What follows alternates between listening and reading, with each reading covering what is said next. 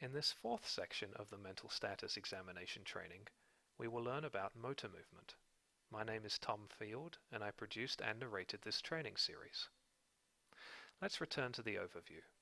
In this training series, we will learn via a scaffolding process. In this section of the training, we will learn about motor movement, and during guided practice activities, we will review affect and mood, thought process, and memory. At the conclusion of the 8 sections, there's an end of training test. I encourage you to follow the handout as we progress. You can use scrap paper for guided practice if you'd like. There's also a handout available for this. And as you view the video case studies during guided practice activities, there's going to be occasions when a section of the mental status examination is not fully evident. And in those instances, it's okay to indicate unable to assess. The definition of motor is the level of energy in body mechanics and movement. We will mostly be learning about the motor spectrum in this section of the training, while also looking at an odd or eccentric movement known as stereotypy. Not covered in this training, but also important to know, are odd or eccentric tic-like movements common to Tourette syndrome. These include clearing the throat repeatedly, licking the lips repeatedly, rolling the shoulder repeatedly, scrunching the nose repeatedly, and sucking or protruding the tongue repeatedly. These are involuntary movements.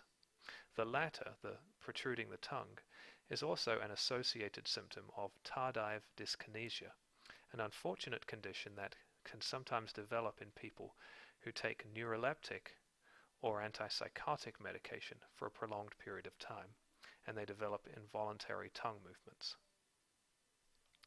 Not covered in this training, but also important to know, is apathetic. This is defined as indifference, a laissez-faire attitude accompanied by lack of motor impetus and dulled emotional tone. This is an associated symptom of depression, brain injury, and also antisocial behavior and conduct problems, and in the media is popularly attributed to adolescence. Here is the motor spectrum. In the middle is relaxed, normal, typical movement, and at the ends of the spectrum are the more extremes.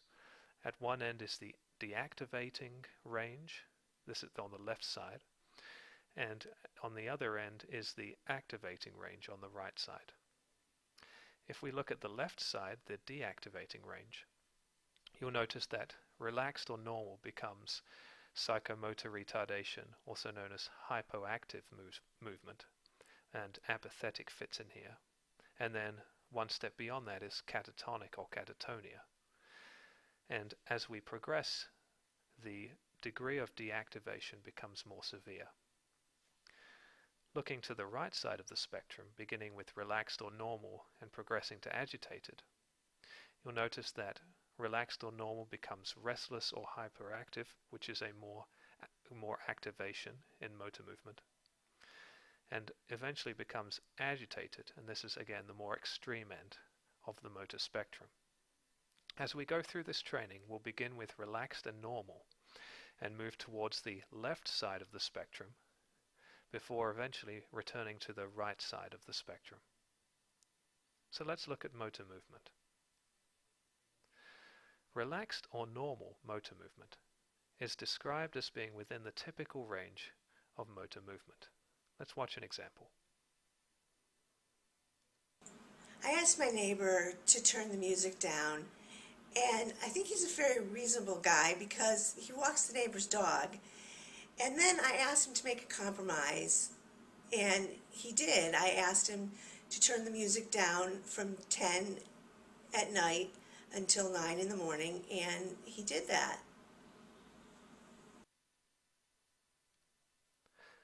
This client has a relaxed posture. They move their head from side to side. They maintain good eye contact with the interviewer. They also raise their eyebrows at times for emphasis.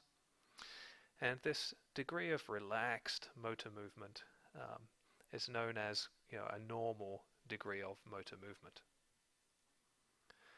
Psychomotor retardation or hypoactive motor movement is described as decreased activity, a slowed response to the environment, and sluggishness. This can be associated with depression and also brain injury. So, I've been thinking about calling my daughter, but I haven't talked with her for about a year, and I just really miss her. This client is slow to respond. There's a lack of eye contact, and while they're kind of staring off, you do see their eye move slightly from one side to another, so they don't have a fixed stare.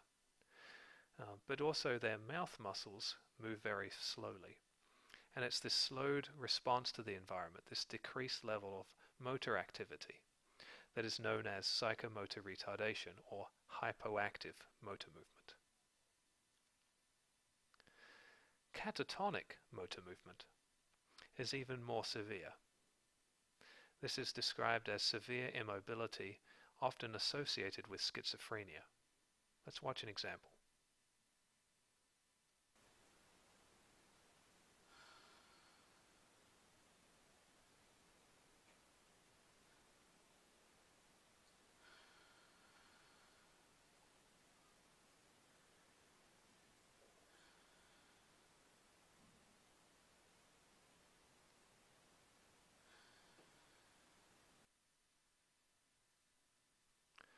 This client doesn't move aside from breathing.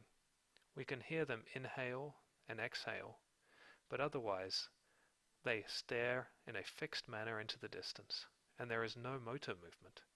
And that complete lack of motor movement is known as catatonic or catatonia. Restless or hyperactive motor movement is described as a compelling need to be in constant movement. These individuals find it difficult to sit still. This can be a symptom of anxiety, attention deficit hyperactivity disorder, or trauma. I'm not really sure if I want to get a new job. It's kind of scary. I haven't worked for a long time, and last job I had didn't really go that well because I didn't get along with somebody at work, and so I don't know. I've been giving it a lot of thought, but I don't think that it's going to be. I don't think it's going to be a good thing to be done right away. Anyway, I'm not really sure.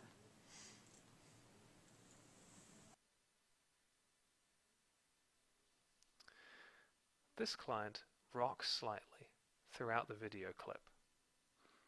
They seem to be constantly fidgeting with their face, and they also seem to be fairly anxious.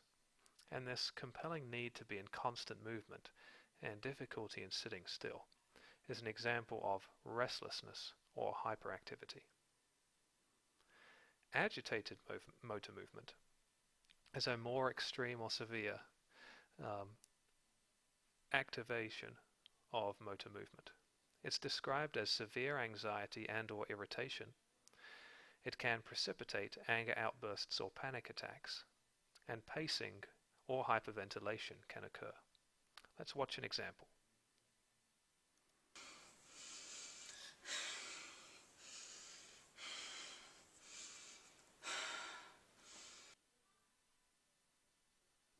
This client hyperventilates, seems upset, grasps her hair, then places her hand to her mouth in rapid succession, and seems ready for action.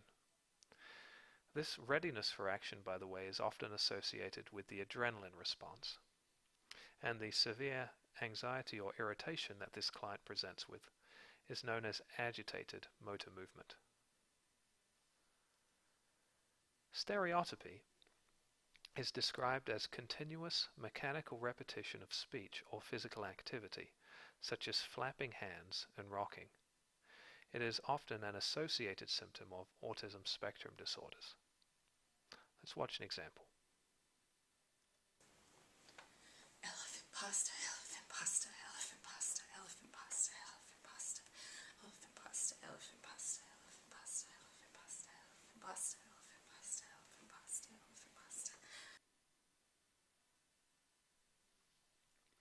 The client's repetitive motor movement, the hand flapping, is also joined with the verbal repetition of elephant pasta. This is known as stereotypy, which is the continuous mechanical repetition of speech or physical activity. It's now time for guided practice for you to try your hand at coding motor movement. In the following guided practice videos, you're going to code for affect, mood, thought process, memory and consciousness, and motor movement. For motor, you will code either normal or relaxed, hypoactive, or psychomotor retardation. You could code apathetic, or you could also code catatonic for the deactivating range of the spectrum. For the activating range, you could code hyperactive or restless and agitated. And then odd or eccentric motor movement is coded as stereotypy. Let's watch the first video.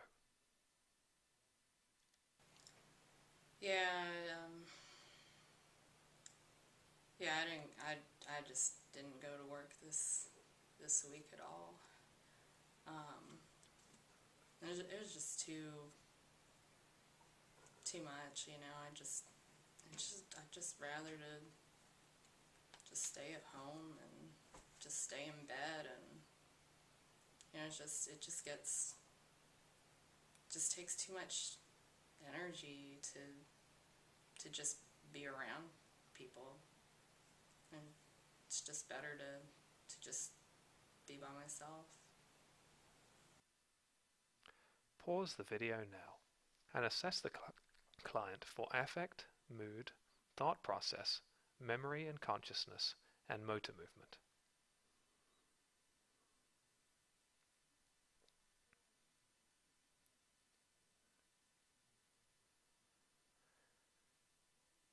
This client's affect is blunted or flat. Despite their obvious vegetative symptoms, they discuss wanting to stay in bed, indicating a depressed mood. It's hard to fully gather what their mood is based on their expressed emotion. So we'd indicate blunted and flat, and then depressed with vegetative symptoms. Their thought process seems fairly logical. In terms of their memory, we could indicate intact, if you believe there's enough information for that, otherwise you'd indicate unable to assess. And in terms of memory, you would indicate hypoactive or psychomotor retardation because of their slow response. Let's watch the next video.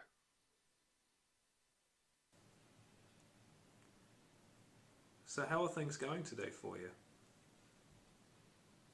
Okay, I guess. I know that you've had a lot on your mind, on your plate in the last few days. It seems like you're pretty focused on something. I'm wondering what's on your mind. Not much.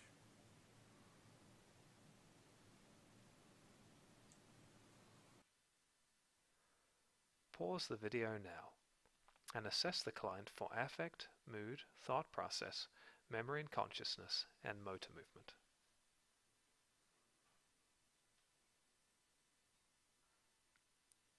This client has a very flat affect. Because of just the flatness of their affect, it's hard to know what their mood is, and so we'd indicate unable to assess for mood. They seem preoccupied in terms of their thought process, because despite the interviewer's questions, they still seem very focused internally.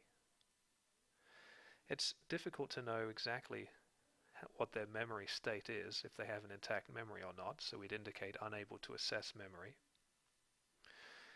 And we'd indicate that they seem more catatonic here than dissociation, mostly because in dissociation someone would snap out of the trance when the interviewer asked a question, whereas with catatonia the person does not fully snap out of the trance. Let's watch the next video case study.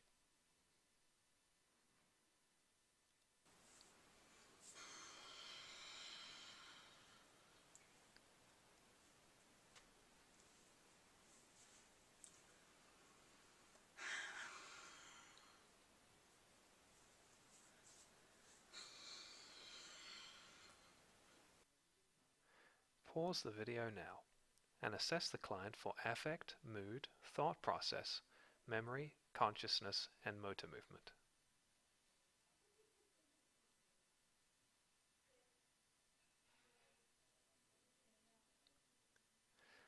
This client has a full and congruent affect.